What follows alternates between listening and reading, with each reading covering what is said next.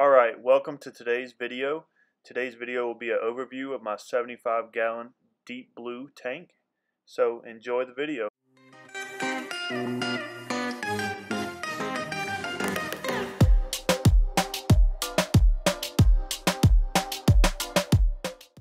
Alright, so where to even start with this tank? This tank has been up for about a year and 4 months. It hasn't always looked this good.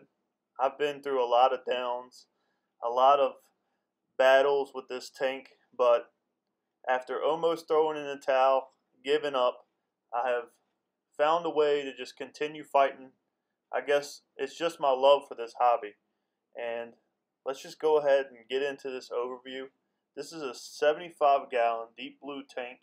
As I said in the beginning, it's a rimless tank with a center overflow on deep blue's satin black stand. What I have lighting the tank currently is two Aqua Illumination Hydra 26s on their HMS mounting kits. And let's go ahead and open these doors up and show you what's underneath running and filtrating this tank. Alright, so I apologize in advance if it's a little bit shaky, but I have the camera in my hand and I'll be moving and filming. This is my current setup. It's jam-packed, it's all crammed in there, and it's not pretty, it's dirty, but that's what we're working with right now. I plan to do some big upgrades to this. I just need a bigger sump. It's too small, and I got too much going on for this little bit of space, but I'm making do for now. All my plumbing is Schedule 80. I put as many unions and ball valves as I could for upgrades in the future, which I do plan on doing. This sump is the R100. It's great if you have a tight space you're trying to work in, but I have plenty of space and I need something bigger. Yeah, like I said, this is meant to be for tight spaces, and it just doesn't work for me. But we got the water draining in here to one 4-inch by 14-inch filter sock. I have two thermometers, one with the water coming from the tank's temp and one for in here in the refugium because I have the heater in here. In the refugium I have the heater and a power head to kick up any detritus, because before a lot of the detritus was getting stuck in this area. And yes, that is Monty Cap growing in my refugium beneath this beautiful Kessel Tuna Flora A80, because it'll grow corals but it will not grow. That's my pitiful piece of Chaeto. It will not grow Chaeto. But if you want to grow corals and you have a small little nano tank, that light might be perfect. But for a refugium light, it is not optimal. Alright, so over here in the skimmer section, we have eShop's X160. I just cleaned the neck and I cleaned the skimmer cup. That's why there's some floating around pieces and the skimmer isn't full. But as you can see, it's nice and foamed up and it is doing its job. Also, I have another little seat-shaped pump in here that is pumping two Aquamax media reactors. This one right here is the carbon reactor, and the other one is for the GFO. Let me come over here so you can get a better look at that. I'm not currently using the GFO reactor because I just don't need it. But yes, I run a lot of carbon and I run it all the time.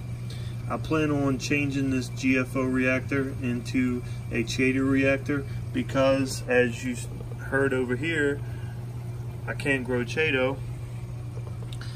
And from the skimmer section over to the return section, this is the biggest part that I hate the most about this sump, is that the return pump is in the back. You can't see your water level, you can't see your return pump, you can't see anything that's going on.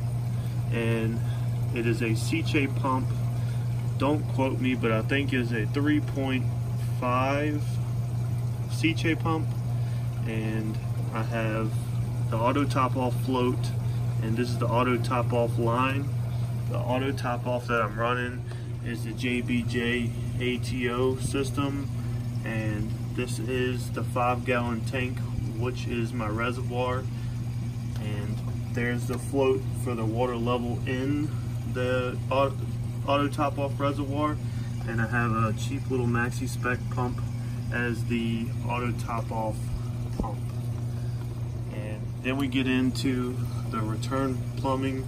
I got an extra ball valve for my UV sterilizer I plan on getting and running on this system, and another ball valve to control the flow that I'm flowing back to my tank.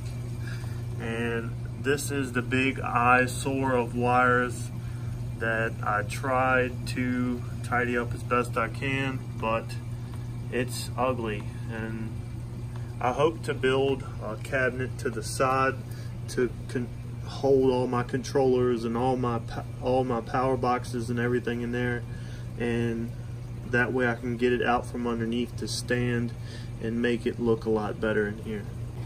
Alright, over here to my favorite piece of equipment I think in my whole stand is my GHL standalone 2.1 Wi-Fi-able doser. I love the thing. The UI for the app is super simple, super easy to dial in the parameters and everything that you want to dose. It's a 4-channel. I'm currently only using 3. This is my alkalinity, my calcium, and my magnesium. And over here is the reservoirs. I'm using BRS Mr. Chili mixing jugs, and I did BRS's upgrade to where you put the little fitting in there with the acrylic tube, and I ran the plumbing over and back over to my dosing pump, and yeah, no complaints here with the GHL. It is ran flawlessly. I love it. And that pretty much sums up everything that's going on. I know I probably skipped over something, but this is the current state of my setup underneath the stand. And I also wanted to go ahead and showcase my door of stickers. This is from everybody on Instagram, everybody that has sent me a sticker. I have made them a part of my stand, a part of my reef tank. I appreciate everybody that sent me a sticker. Much love and thanks. Alright, thanks again for watching this video. If you enjoyed it, go ahead and hit that thumbs up button. If you haven't subscribed to my channel yet, go ahead and hit my logo. Also, turn on that notification bell to get further updates. And if you haven't seen any of these videos, go ahead and click and watch. Thank you.